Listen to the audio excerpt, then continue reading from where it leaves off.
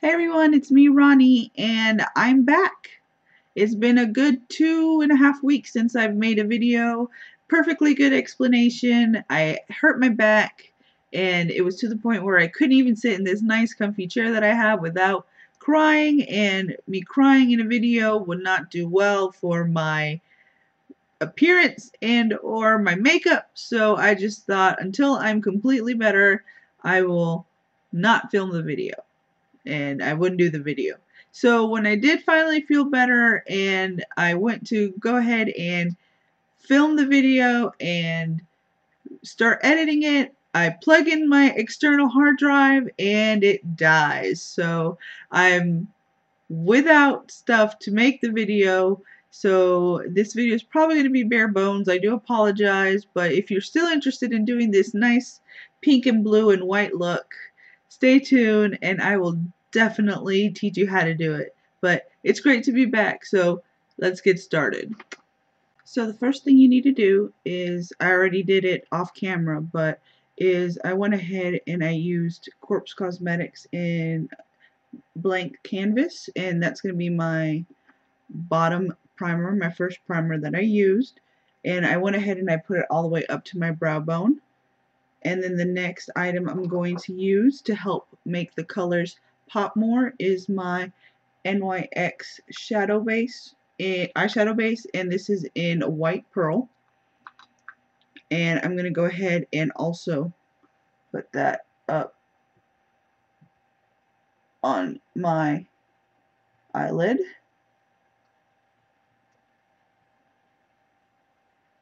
Okay. Then what I'm going to first start out doing is I'm using my Party Girl flat brush, and I'm going to use Mercury from the Corpse Cosmetics Sailor Scout line, Sailor Senshi line.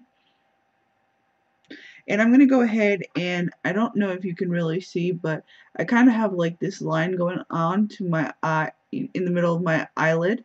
So I'm going to paint the blue up to that line. And I'm going to do a nice little patting motion so I can get a better eyeshadow color payoff.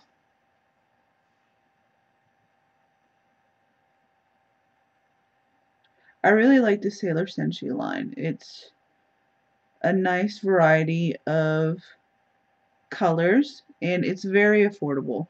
So if you haven't already, I highly suggest that you go and pick this up from Corpse Cosmetics.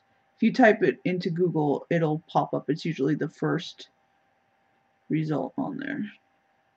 Okay, so once I did that all the way across the lower lid, I'm just going to go ahead and spread that out as well, making sure that I get a nice even application so that I don't have any splotches throughout this bottom part.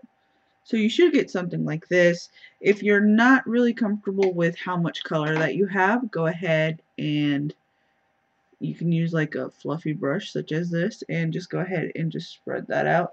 Even if it's messy, you know, if it goes above the line, that's not really a big deal, because when you add the pink, you're going to have to mesh the colors together so you don't have any harsh lines, because that really will destroy the look.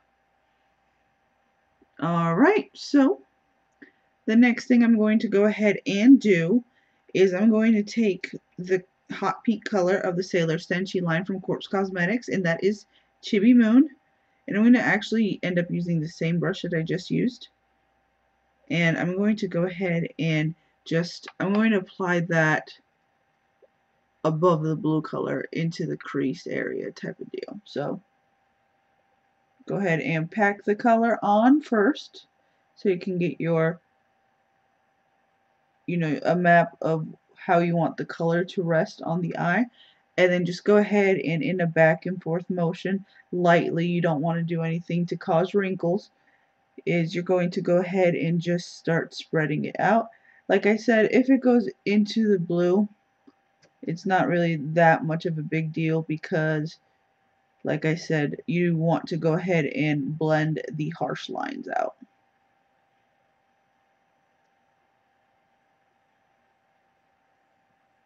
Okay.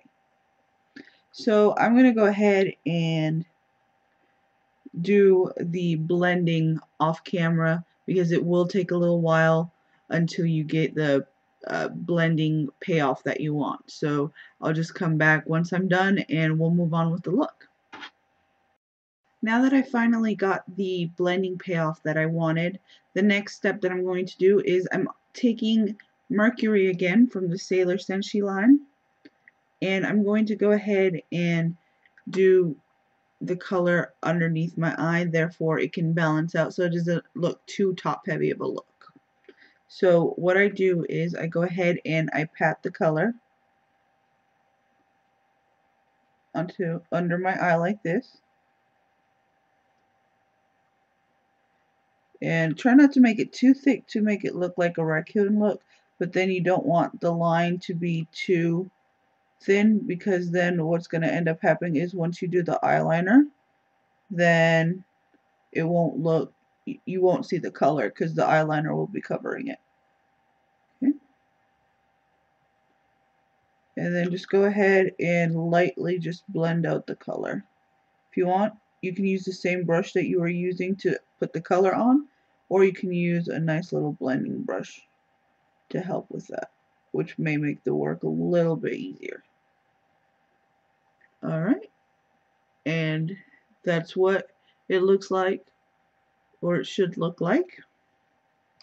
The next thing that I'm going to go ahead and do is using my NYX Jumbo eyeshadow pencil. In Milk, I'm going to go ahead and I'm going to create the illusion of bigger eyes because anime girls usually have much big, like large, huge eyes that are like inhumanly possible, but that's why I love anime. But anyway, what I'm going to go ahead and do is I'm going to do my waterline, and then I'm going to do the outer corner, or I'm sorry, the inner corner of the eye, just so that it creates an illusion of a bigger eye. So just go ahead and lightly pull down your eye and just line it as so from corner to corner. And then once you do that, go ahead and just lightly do a slight color the V part, so it looks something like that. Alright, and now we move on to the eyeliner.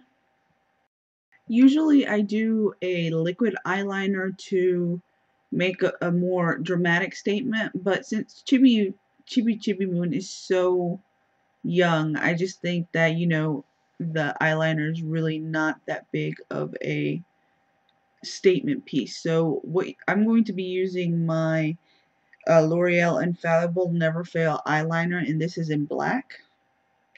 And I'm just going to do a nice thin line at the top. Like I said, it's not going to be like a in your face type of look, but it really helps pull the look together, because if you can see here, this one does have eyeliner at the top and the bottom, and then this one does not. So you can kind of see that it's actually my left eye is like an unfinished look. But if you like this look, you're more than welcome to not do the eyeliner. Okay, so I'm just going to lightly pull, and I'm just going to do a nice little line close to my eyelashes.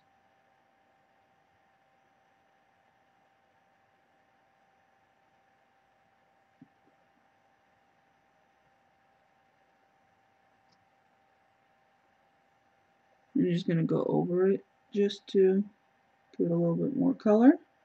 And then feel free to do the bottom eyeliner as well.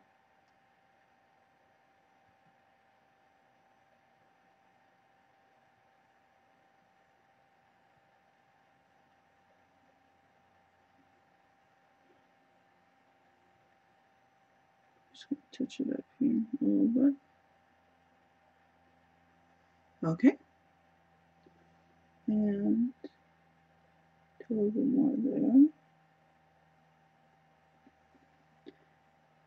Alright, now that I got the payoff that I wanted for the eyeliner, I'm going to go ahead and do the mascara, which is fairly simple. You need your eyelash curler to curl your eyelashes. You can do a few pumps there.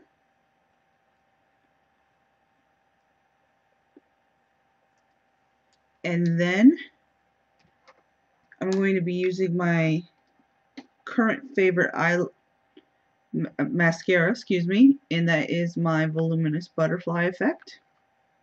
And this is waterproof, and this is in Blackest Black.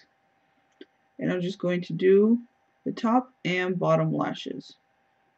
That way you get that full finished look. Now, when you do the eyelash curler, you may see that unfortunately it does take some of the eyeliner off. So what I'm going to go ahead and do is I'm going to go back and touch it up where it seemed to have messed up my eyeliner. And I'll be right back, and we're going to move on to the lips. Alright, now that I'm finished with the eyes finally, what's going to happen now is we're doing the lips. Now, before you do your lips, I always recommend that you moisturize them just so that the product goes on evenly. I tend to use my Vaseline Lip Therapy, and this one has cocoa butter, but you can use any of your favorite lip conditioner, moisturizers, etc. Even if it has colors, just make sure that you gently wipe it off after a while, therefore, you know, still leaving the remnants of moisture on there. Okay, so I already did that with adding the color. So the color that I'm using today, if I can find it beyond my mirror, oh, there it is, it's with my brushes, is I'm using the Revlon Just Bitten Kissable Lip Balm Stain, and this color is in Honey Douce, I think. But it looks like this. I like this color. It's not going to be too in your face because I want the eyes to make the statement, but it gives a nice like pinkish color. So I'm just going to go ahead and put that on.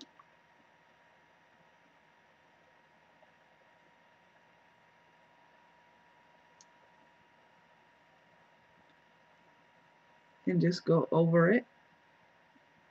You can use a lip brush if you want, but since the tip is kind of pointed, it will give you a nice little access.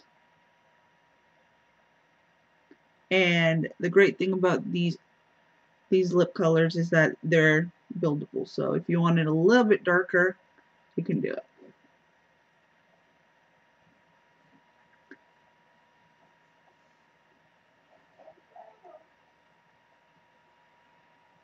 Alright, and that's basically the look. So if you like it, go ahead and leave me a like. Comment what you really like about the video, what you'd like to see in the future, because as always, I'm open to new ideas. As well, if you haven't followed me, I'm on Twitter. It's BeautyWith1987. If you are on Instagram, I am too, and it's the Beauty Within 1987.